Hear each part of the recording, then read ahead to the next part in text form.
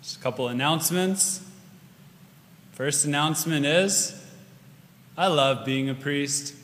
Hey everyone, it's Father Richard Conlin here.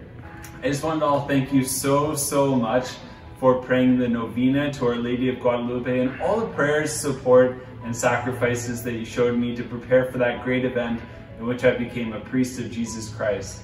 My heart is still so full of gratitude and joy for so much love that you've shown me, and I'm just so excited to serve you as a priest, and I look forward to seeing you all soon, whether giving first blessings, celebrating Mass, hearing confessions, whatever it may be. I really look forward to seeing you. God bless.